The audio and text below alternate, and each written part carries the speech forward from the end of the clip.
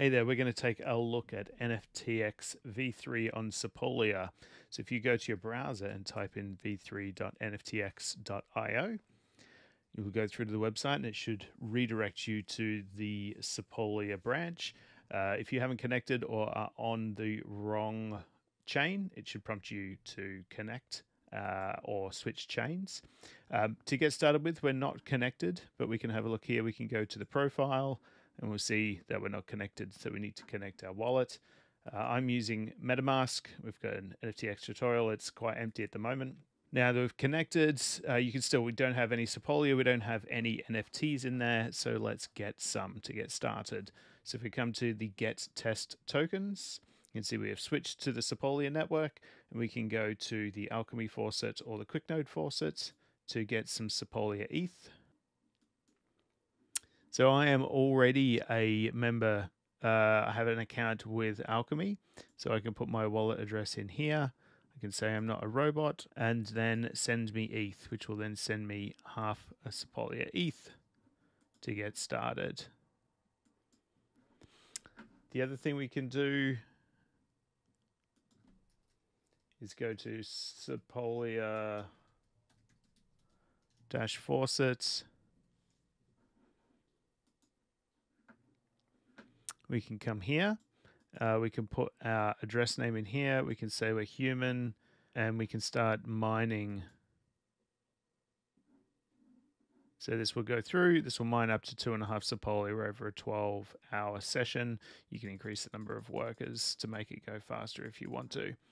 Now that we have some Sepolia ETH, if we check in here, we can see that we have 0.5. 0.5. We can also get some NFT tokens. So we're going to mint some Sepolia NFTs and get NFTs. And this will go through and grab us some Pudgies, some Doodles, some Cool Cats, and some Azukis, CryptoPunks, and Milady as well.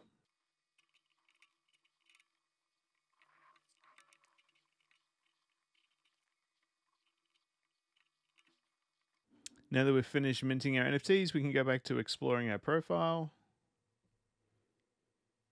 And we may have to wait a few seconds for the subgraph to pick up that we now own those new tokens.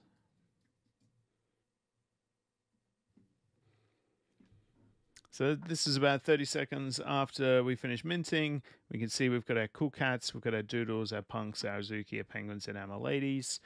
You'll notice that when we are looking at the Cool Cats here, some of the images aren't coming through.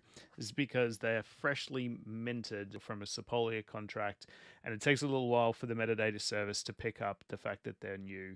On mainnet, most of the collections that you'll be dealing with have already minted out, so all the metadata will exist for it, but it will also index a lot faster on mainnet. So that's it. That's how you can get started. You've got some Sepolia ETH now, and you have some items. You can then start going through and interacting with the protocol. There'll be a few more videos coming up looking at how you can sell, how you can buy, how you can add liquidity, concentrated ranges, inventory, a little bit about auctions and premium prices, and more to come. If you have any feedback as well, you can also come along to the Discord. So we've got a Discord link down the bottom. And we've also got a give feedback link in the top bar here, which will take you across to our NFTX V3 board where you can add any feedback that you might want or any features that you think could be added into V3. If you're interested in the docs, you can also come down to the docs link here.